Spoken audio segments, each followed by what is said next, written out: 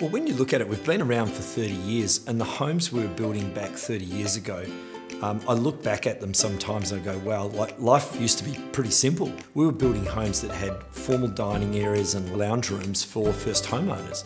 And of course, as that evolved, they were the rooms that no one used to go into.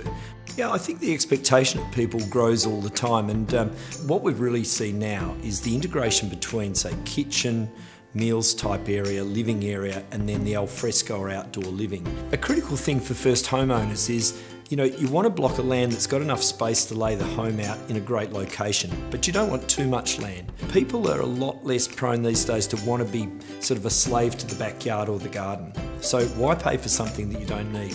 I think if we look back in some decades past, really first homeowner home was that home you almost didn't tell your friends about, But these days I think the offerings that are there, these are really smart homes, and they look great from the street.